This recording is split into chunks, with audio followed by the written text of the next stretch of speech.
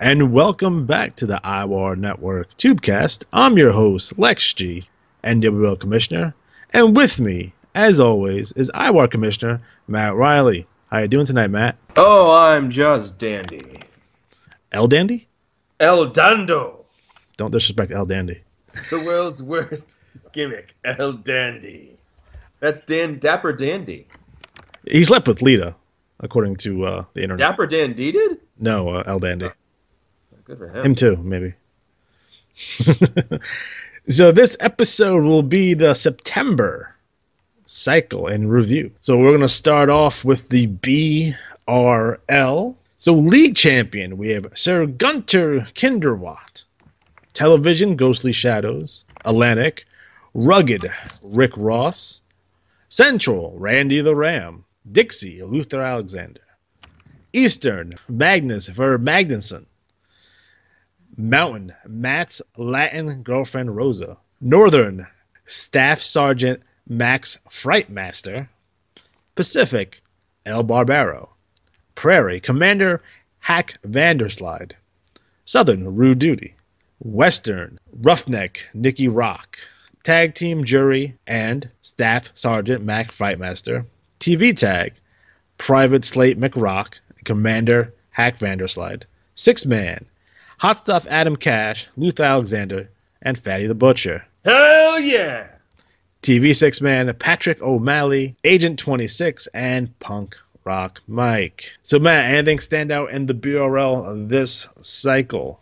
Well, I think that the six-man championship held by Luther Alexander and Blood Money, very good because, we beat three thugs. No, it's always great when championships change hand in rivalries because it helps build up things. So it was a good win over the Canadian Nation guys. Yeah. So you'll be hearing more about that in the next hot takes, if not more. Happy to see Luther Alexander up there. Randy the Ram, good to see him doing well. Ghostly Shadows really bouncing back to form. Sir Gunter, of course, his 8th championship. God damn. Yep, 8 championships, and all of those for IWA credit. Jeez. So that's 8 times, let's say, an average of $30. That's a little bit of sweet coin there. He probably hasn't had paid for a match in like 6 months. I know, he really builds it up. Yeah, good for him. We dig it. Yeah. So this is the cycle before Adamar Anarchy, correct? Yes. Yes. This is the cycle of the matches automatically were held. Mm-hmm. Do you want to review the card for the fine folks at home? Sure, I can do that. I won't give away the winners, so No. When you see the results in the next issue. IWA Ringside Magazine. Our official final card. All right, so our matches include for Autumn Anarchy 6, and I will say Autumn Anarchy is one of those pay-per-views. It's kind of like the SummerSlam to WWF's WrestleMania because it always seems to be a big show. The fall show really comes out well. So, our main event, both IWAR championships being defended, Sir Gunter Kinderwacht defending against Black Predator. He was a ladder match Battle Royal winner at a Magic Bash. Taking a page from the IWL, we're using that formula where, you win an event, you get a shot type thing. Ghostly Shadows versus Senior Lucha in a casket match. Best of 7 series, match 6. The Saskatchewan Sasquatch versus the Bold Gray Fox, Chief Bold Gray Fox. Their series has been going on for a while, and there's a shot at the IWAR Championship in the balance. Nice. 8-man tag match, Noble House, The Black Superstar, Bobby Bedlam, Tony Dime, Jimmy Henchman, and Roughneck and Nicky Rock facing Sir Gunter Kinderwacht, Superstar Rick Riley, Agent 26, and Punk Rock Mike, also known as Suburban Hell Savages. I haven't actually tallied up the match totals yet for this, so I will do that probably tomorrow. That'll be written up tomorrow as well. We have a last man standing match with Agent 26 versus Fatty the Butcher. If you're a fan of the IWAR, you may remember that at a Magic Bash, Blood Money took out Agent 26 from the ladder match by having Fatty splash him through a table off the top rope. Nice. That was not a good time for his ribs. We have a barbed wire fire bucket match, which is between the Moonshiners, Elijah the Mountain Man, and Willie the Wild Woodman, against Leather Brigade, Frank Element Snow, and Dark Phoenix FS. And that is sure to be a wild one. The Canadian strap match with 500,000 thumbtacks on the mat. Blood Money versus the Molsons, and that's a surefire, gruesome match. They're looking for some revenge because we took out their pal Jimmy North. Yeah. Submission challenge match, El Barbero versus FL Slobberknocker. And flag match, Canada versus Spain, Randy the Ram and Lumberjack, Zach James versus King Ferdinand and Queen Isabella. And in a special remote location in Russia, the Russian death match. Rude Duty faces Luther Alexander in his home turf. You can perhaps talk about that actual match and the parameters. Yeah, so what I'm thinking, someone will probably die, first and foremost. I hate having death matches and no one die. But Yeah. Just kidding. So the Russian death match will be taking place in an empty arena in Russia, and one of their poorest neighborhood in Russia. So the match itself will be, the ring itself will be in the middle of a giant swimming. The pool itself will be filled with piranhas and electric eel. The ring will have a cage surrounding it that will be electrified. The ropes will be barbed wire. The corners and turnbuckles will be placed with boards with barbed wire, and they will be wired to C4 explosives. There will be broken glass scattered around the ring, and weapons throughout the cage, hanging from the cage. So it's a good possibility that someone will be seriously injured in this match, and it will be awesome. That'll be fun to read. Yes. I will say there's a lot of great matches. I've already had some of the write-ups come in to me. I've got about 3 matches to write myself, and then I got to kind of wait and see if other people are writing their matches. But this should be a lot of fun. It's going to be interesting because one of the tasks is I give ourselves 4 pages to work with. So cram in the excitement. And not a spoiler, but a teaser. There is a big thing happening at Autumn Anarchy. So Surprise, surprise, surprise. you will want to tune in / read it. And if you're not in the Bureau, this will be a good cycle. Pay $1 and get a bulletin. Yeah, check it out. BRL, I will say, BRL-wise, just trash talk-wise, it's not so much hit or miss as much as it is getting better. But what we were talking about before was the, leading to the traffic cop because there's so much going on.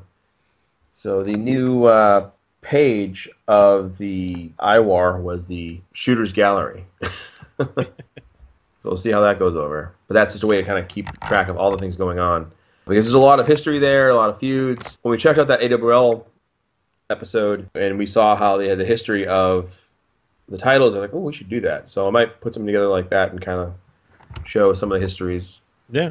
And I know you just posted the history of the IWAR Championship not too long ago. Yeah. And as I noted in the next issue that Gunter just broke Connick's record for longest reign. The guy's unstoppable. I don't know anyone's going to beat him at this point. The only one's able to beat him is Senor Lucha, and that didn't work out well for him in the end. I still have my favorite memories is when they were fighting their cage match and Lucha hit the $1,000,000 knee lift and fell out of the cage to win. And fell through the table. He's like the tackling dummy. He's just always getting beat up and pummeled and bloodied. Yeah. Poor guy. Yeah. Bless his heart. Yeah, and also noteworthy, Mad Dog Dick Jackson, IWA wrestler since 1987. First he was the Masked Marvel, then he was Dick the Dog Jackson, and Mad Dog Dick Jackson. On Hot Takes, announced he's going to retire. So it's the end of an era. Calling it a career. And he's one of my old-time favorites, but I out of behind the scenes, after a while, certain characters, you just kind of hit a point where you're like, what can I do with them? What else can I do? And Dick Jackson's been good. He's been bad. He's been good. He's had lots of feuds. I think the best feud he ever had was either his feud with Rick Challenger. He's had a lot of good ones. His feud with Hades was fun because Hades was the guy who was like one of those guys who was just really good but didn't talk very much. But when he did, it was cool. And he had the Ultimate Ninja feud. The best thing with him was when we were in the NDL together, and I think it was Costa Eustachio who managed Ultimate Ninja. And he and I are like his Ultimate Ninja and Dick the Dog Jackson traded the league title for 8 cycles. It went back. He had 2 cycles. I had 2 cycles. He had 1 cycle. I had 1 cycle. He had 3 cycles. It was boom, boom, boom, boom. It was kind of cool, And then of course it was the BRL feuds. Bobby Blanchard, 2013 when Chris Capps brought back guys from the CCL from the '87 wrestling feud. So it was a lot of fun. But after a while, you kind of hit a point where you're like, what else can I do with this guy? Yeah. And I think, with Ethereal Guardian, when he decided to retire him, he had kind of done as much as he could do with him. He had 3 championship IWAR runs. He had, plenty of good feuds, but I think artistically, at a certain point, you have a breaking point, or you run out. The well runs dry, and I've had that happen with other wrestlers, but with Dick Jackson, it just kind of ran his course. And I thought, I probably should put somebody in the Hall of Fame and start getting that going, So Dick Jackson will officially go into the IWA Hall of Fame. I think this cycle. I gotta send them an email about that and officially make it happen. But it's going to be official probably this cycle next. It's still plenty of room. People obviously like, oh, the league's really packed. But there's lots of good talent here, and you can get in there and get in and be part of the mix. Yeah. Patrick O'Malley returned. He was here for a while, and he came back, and he was here, went to the ASL, I think somewhere else too. Then he came back, and now he's teamed up with the Suburban Hell Savages. So I'll be giving him grief. Sad to see Money Driven Mike Sebastian inactive. He's one of my favorites, and he just hasn't really been active. Also inactive, oddly enough, was the enforcer Eric Davis in numbers. Highly unlikely, unusual, I guess. Yeah. Highly unlikely would be what Gorilla Monsoon would say. Yes. Inactive, highly unlikely. Will you stop? Yes. I said during my soccer coach, I was coaching the other day, and I said to the kids as we were stretching, they're like, oh, my leg hurts. I'm like, you're stretching that lateral collateral muscle. They didn't get it. They're kids. Yes. So BRL-wise, lots of action going on. Really, if you check out the IWAR magazine, you'll see a recap of what's going on. But I really do recommend the BRL. Check it out. See what it's like going on. And I will say, so far, the response has been very positive about the new ranking system. And just I have a lot of questions about it. The way we rank the wrestlers now for the various commissioner championships, little nutshell, is the global champion as their intercontinental champion, then the Canadian champion, and the global tag champions. We take your wrestler or tag team strategy over the last 3 cycles and divide it by 3, so that your average that's showing is your last 3 cycles average. So, for example, Hasef Adam Cash at a 494. I think he's now like a 494.8 now. So it's bumped up a little. So like if you keep doing well, you'll get ranked up higher. Well, the better your strat average, the better your ranking. So if you have a great average, you're going to take on the global champion. If you have a pretty good average, you're going to take the IC champion. And if you're still working your way up, you have a Canadian championship to go for. And I think what this is doing is that it gives a platform for multi-level players. Yeah. So if you're not the best player, like if you're not Sir Gunter Kinderwacht, you're not like, oh man, there's nothing I can go for, and that's what the Canadian Championship is there for. And I will say, right now, Canadian Hammer Gunnar Molson has both the IC and the Canadian Championship. There's that. Yeah. So that's the BRL system. Play along, you'll have fun. That. All right, fantastic. So next up, we have the CWL. Unified, Fergus Brennan. Streaming Media, Clark Pierpont. United States, Furious Dragon. Yukon, Axel von Schnapp. Yay! Caribbean, Big Joe. Amazon Basin, Goliath O'Brien. British Isles, Great White Dragon. Arabian, Darius T. Roughshod. South African, Toxic. Siberian, Battling Brian Kelly. East Asian, Hazard. Oceanic, Koenig. Unified Tag Team, Alex Van Schnapp, Axel Van Schnapp. Streaming Media, Black Predator, Silverback Jack, Black Wrestlers Matter. Unified 6-Man, Victor, Alex, and Axel Von Schnapp. And Streaming Media 6-Man, you have Railroad Warrior, Hammer, Ty, and Spike. So what's the good word with the CWL? Well, it's going through some transition. I will first say that I'm, happy to see the Von Schnapps get back in a title form. They were kind of out of it for a while. So they regained the tag and the 6-man, and it was one of those things where I was like, oh man, finally. Because for a while it just wasn't happening. And I think that's the 15th tag title. I gotta look it up. It's like 15th or 14th. Unbelievable. And for 6-man, it's like the 18th or something like that in the CWL in the last 3 years. So they're on a good run, but it's a tight race wrestler of the year in that league, and it's a fun league. It really is. The one transition that's happening is the CWL Dynamite, which is sort of their online Raw show that was written out as an episode, is kind of changing. Andy Koenig, who is the commissioner, he's teaching, he's taking school, he's got a lot going on, he's a family, so he's kind of pumped the brakes a bit and reeled back, and he is making it more interactive with the internet, Facebook.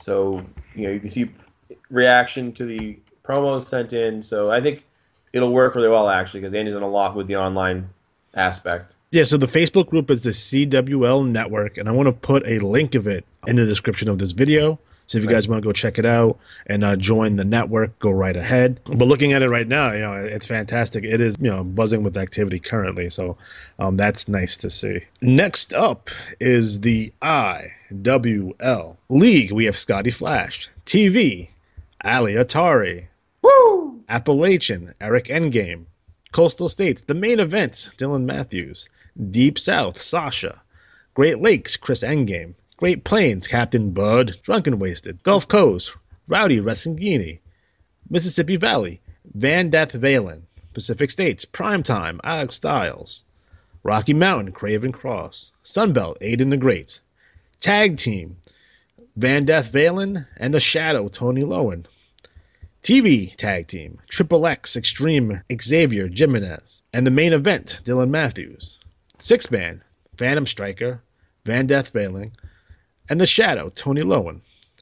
TV 6-man, Captain Bud, Drunken Wasted, Rich Ron Bruiser, and Aiden the Great. So what's the good word with the IWL? Well, there's a few good words. One is that Atari's at the TV title. Way to put yourself over. Yeah, I was happy to see that. I like Scotty Flash as the champion. He's one of those good guys that deserves a beating. That's the second one in a couple of months, couple seconds. Yeah, it was good to see Sasha back on the title page. Yeah. Sasha, managed by Dr. Monty Roach, one of my favorite managers, who I'd love to see more trash talk from. He's just... Do you remember when Luther went into Monty's house and stole Sasha's panties? Yes. That was good. That was a good trash talk there. Good sneak attack. It's awesome. So I guess the big thing that's going on currently is the continuation of the Empire and Chaos and their group, along with Koenig and the Great David and some of their Creed Michaels and some of their buddies versus Revolution Extreme. As we go into their pay-per-view, Fortune Unfired, which is this cycle as well. Kind of curious to see how it all plays out. Next cycle will be cycle 59. Also, I think that's really cool. But also, do you want to talk about some of the changes coming up, or? Yeah. So guys, we have a pretty huge announcement. Some of you may know this and some of you may not. But as of cycle 60, James Ross will be stepping down as commissioner of IWL, and I will be stepping in as the commissioner of the IWL. Again, the IWL is my favorite league to play in. So I was super honored and humbled that he would ask me to take over for him. So thank you for the opportunity. I won't let anyone down. Hopefully. But some of the changes coming to the IWL are not a lot. So we're looking at a fresh coat of paint. So there will be some cosmetic changes to like post to post and some of the other things.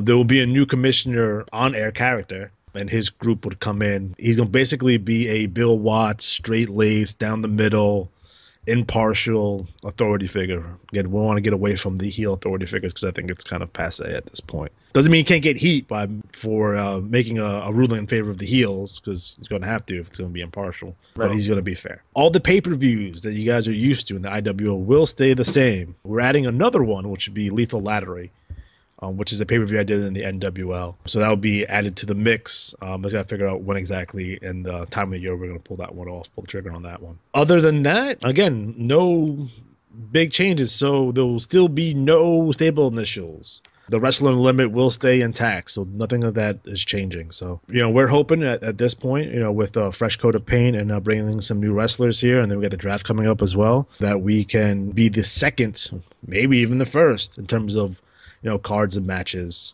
in the IWA. Yeah. Not giving away anything for free. Not saying right. Come join and I'm going to give you title shots. All the content. That's how it works? That's how it works. But if you want a competitive place to play, that's going to be storyline driven. trash talk driven, all that kind of good stuff, the IWL will be a place for you. Nice. Yes, I think it's gonna be fun. Yay! So I like to see. Looks like Revolution Extreme is doing well on the title page here. We got the six man, we get the tag team picked up in Mississippi Valley, and the TV. Yay! Good stuff. Yes. Empire of Chaos, you know, they're stalwarts at this point. You know, they're fantastic. They picked up Pacific States, Coastal States, TV tag team. So like, you know, it's not one sided at all. These guys are just trading victories back and forth. So pretty stoked. I mean, overall, the trash talk this cycle, you know, it was actually a little bit bigger than it has been in the past. So I like to see that little guys, you know, coming out of their shell a little bit. So I like to see that.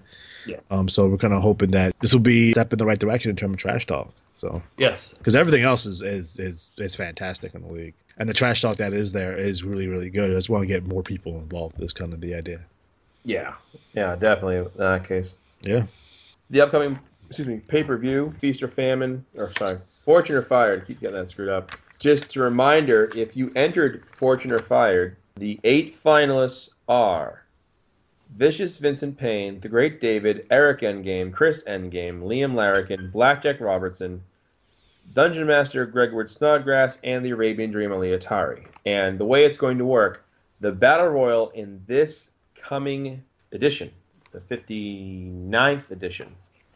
So if you have the highest finish out of these 8 wrestlers, you get an IWL heavyweight title shot. If you come in second, and the most, second highest, you have a American Territory shot. Third, IWL heavyweight tag title shot. And the wrestler who comes in last out of those 8 wrestlers gets fired and kicked out of the IWL. So that's... And they have to go to a women's league. Right. Go there and you're forced to become a commissioner. That's awesome. Hey, if Atari loses it, you're going to come back as the Midnight Arabian? It might happen. Okay. We'll see. All right, guys. So next up, we have the NWL League. We have Fortune 500, Aaron McFleece. TV, Neo Dragon. Atlantic, Black Belt Jones. Central, Winston Smith Jr. Dixie, Johnny Vegas. Eastern, Vic Villain. Mountain, Big Blank number 2. Northern, Psycho, Jerry Reigns. Pacific, Destroyer. Prairie, Killer Clown. Southern, Mr. Shots. Western, Billy Jack Novak. Tag Team, Fortune 500, Aaron McFleece, and Hostile Takeover. TV Tag Team, Jerome the Bone Smitty and the Patriot. 6-Man, Alpha Male, XD, Natalie Bowen, and the Patriot. And the TV 6-Man, we have the Monroe family of Piper, Ulysses, and Marcus the Monster Monroe. So those are your champion. So Matt, what do you notice this cycle in the NWO? I will say it was kind of cool that Aaron McFleece continued his way up the ladder, and he ended up beating or becoming the next champion after Johnny Vegas, who he cut apart in his trash talk. Yeah. And they retained the tag titles, kind of a cool thing. So this league is so funny. People always say things like, "Oh, yeah, set unrealistic expectations is not realistic." We have such awesome players in the NWL. They keep stepping up and providing awesome characters, good storylines. It's fun. It's a fun read. Like I'm there as an observer pretty much, and I enjoy the trash talk. I'm there to kind of like help run the events and keep things going on. And it is just a fun league. And what's always kind of fun to me is the history they build here really does carry over to other leagues. Absolutely. I mean, you have the history between Luther Alexander and Koenig and Rude Duty, Rowdy Restagini, Gotti Flash. So many levels there. It's funny, like they go up as a group, and the right. group actually still interacts with each other long past their graduation dates. Right, and it's one of those things too that and we always stress that you have 17 cycles in the NWL, excuse me, and it's it's not meant as a punishment. It's just at a certain point you have to get promoted up because you've learned how to play the game. And we recently got an email from a player who expressed his frustration. He was like, I've been playing for a while and I'm having trouble winning and it's really frustrating because, I want to do well. I want to be a big star. And what we always tell people is don't equate your good strategy with being a big star. Like it's how you write and how you play the game that kind of establishes whether or not you're entertaining. I mean, yeah, someone might be 80 wins and one loss, but if they don't say a word, Oh, what mean do they nothing. bring to the table? It's like, oh yeah. NWL wise, give it time. There are a few things. So I gave a couple of tips, so I'll give them here. Number one, contact us and ask about how to do better. I'm happy to explain some ideas, some formulas I use, others use to do well. And it's nice to see people doing well. We love, like, whenever the NWL comes out and does really well, we're like, yeah. But this one player was frustrated because he'd been trying hard. So here are a couple of easy formulas. Number one, you can, if need be, basically reboot your wrestler. What that means is you can take your wrestler's record, wins, losses, earnings, etc., and get rid of them and start over again. You're really just basically creating a new wrestler just with the same name. And the other way it does it, it costs, I think it's $2 to do it, or $1, I forget, it's been a while. But there's a little fee that goes with it. So fine. But it's a way to bring back your character in a new way. Now, some of the things you can do if you're creatively trying to find a way to reboot your character and have a better record, because you might learn some of the basics. So now you have a shot to get yourself a better record, a little better standing. So what you want to do is a couple of things. One, you want to reboot your record and find a way to explain the absence or the start over. Mm. Because if you do it with the same record, the same wrestler, they're going to say, what happened? Oh, you just rebooted, You could bring in a wrestler who's under a mask, face paint, some other thing, have them be your wrestler, and if things go horribly wrong, then you could, always just dump that wrestler, start again. Yeah. But But if you want to bring him in with the mask, you gives an opportunity for them to be a mask. It's like, oh, it's so and so, he's back, blah blah blah. yep, Or like you mentioned before, hey, I'm going to the deepest, darkest part of Africa and want to learn some new maneuvers. And you right. come back kind of reinvigorated. Things like that you can definitely do in terms of a storyline and trash talk sense. Now, one things I like to do in terms of, if you're looking to have a flashy record, again, a flashy record doesn't mean anything unless you're in the top five. If you're in the top five, then guess what? You can challenge for a league championship. You can challenge and kind of get that done without going through the process of getting a regional championship. So one of the things I do in terms of when I'm picking my opponents is, first of all, I challenge everyone that has a championship. So league champion down to Western champion. After that, it's just all scrub matches. There's no reason, if you're ranked number 15 to wrestle the number 10 contender. There's no point unless you're in a feud with them. That's a different story, but that's just a one-off. But there's no point of wrestling anyone else if they don't have a belt. Right. So you kind of can get, if you have a bad cycle, you can kind of avoid unnecessary losses that way. And I think that's a little underrated part of the game that, no one really talks about. So for me, it's all champions, and then I go right into my scrubs or my super inactive wrestlers. That's why I have Luther Alexander in the IWL has like 3,000 wins or something like that. Because that's a theory of mine. That's the way I play the game.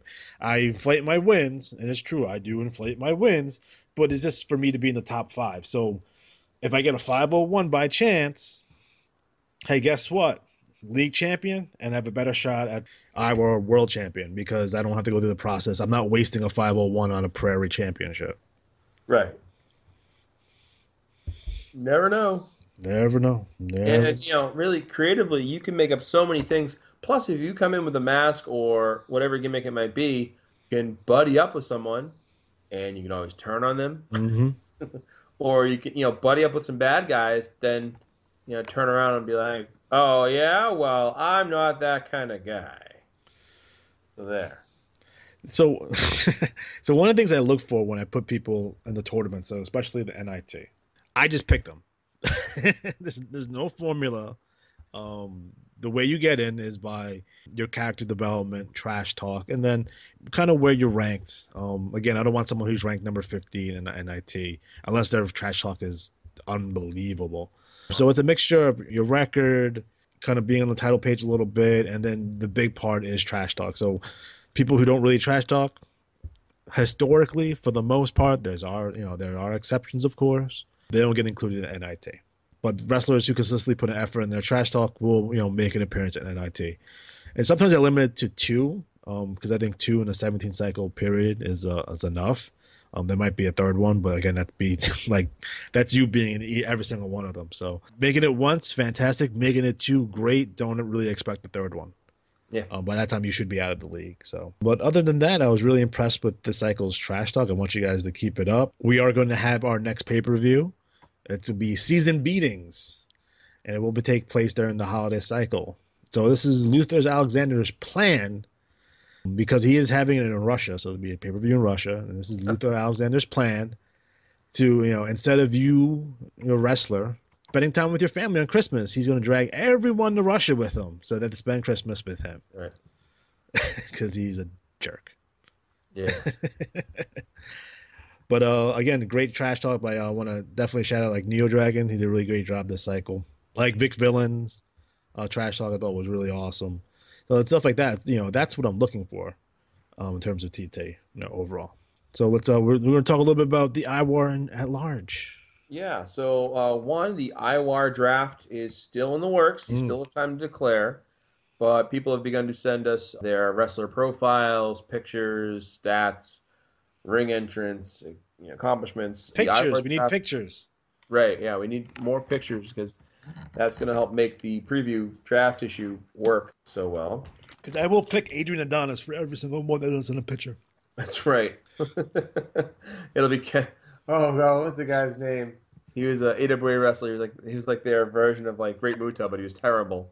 Was it Kabuki? Endo Nagasaki. Oh, yes. He was just terrible. Like, oh, man, he sucks. Wabi Saba Simba. Yeah. Bound for Glory, Tag Team Derby, 7th Triple D Cup, all about to launch. I'm making one last push, try to get as many people as can in. We have about a week to go, so you have time to enter. It's only $1 a wrestler for Bound for Glory. The draft is free. The Derby is $3. And the the Triple D Cup 6-man tournament is $2 per team. Mm-hmm. So those are all big events coming up. More info, of course, at the IWAR magazine. So join and be merry. And I got to really put those brackets together.